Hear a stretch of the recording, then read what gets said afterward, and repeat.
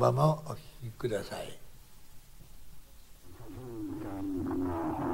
The plant managers who are not board members have no access to the company's performance results.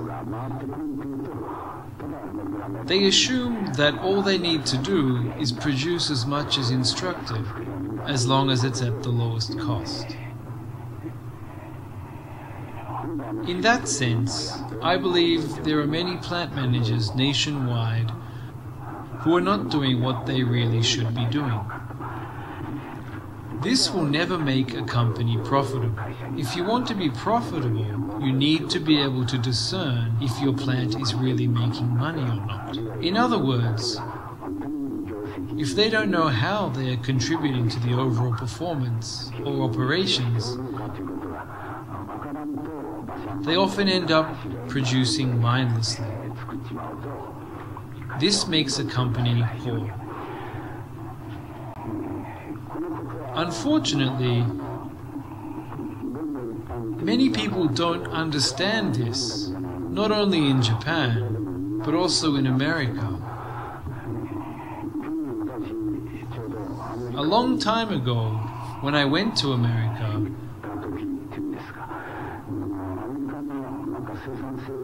I heard from a CEO of a publishing company or someone working on productivity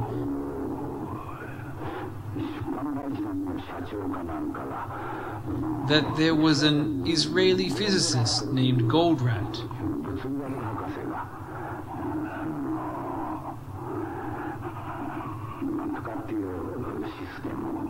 who had created a system called OPT.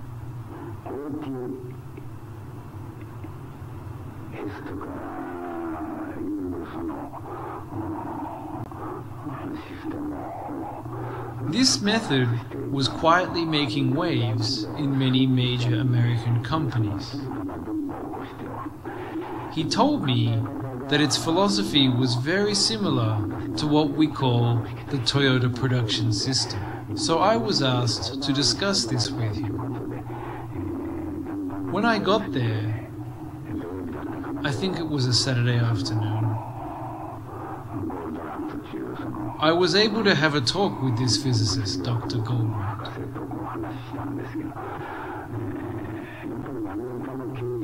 He said that managers in America also believe that raising operating rates is good, but this results in making more than necessary.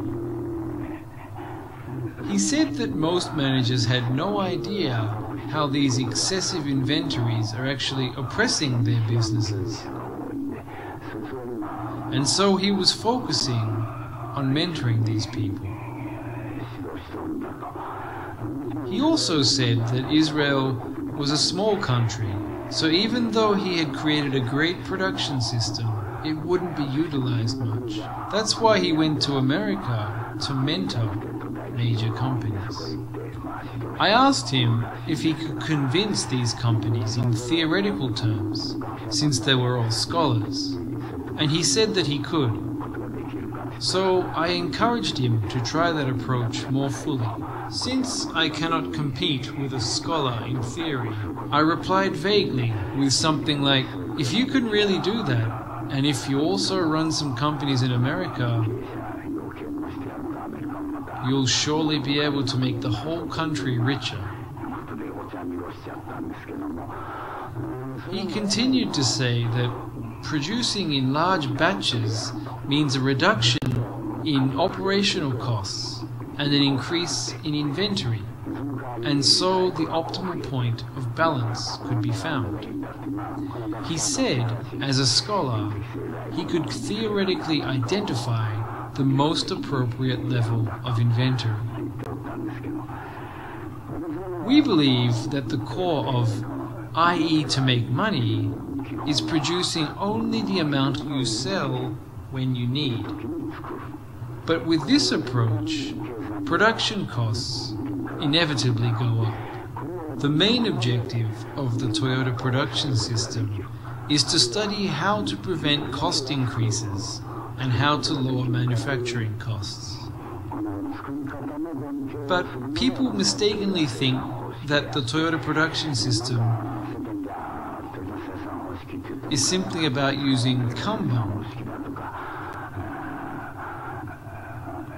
or just about reducing inventory. Because it's difficult to determine the optimum quantity,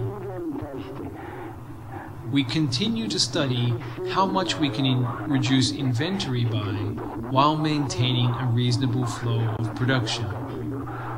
In other words, the Toyota production system, or Kanban, is based on identifying the optimum quantity.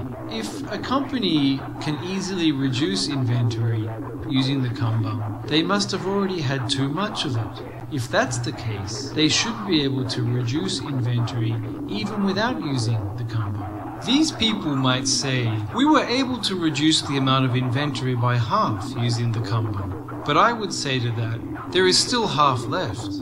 They might have a great deal of surplus inventory, but they are proud of reducing just half of it. This is not the Toyota production system way.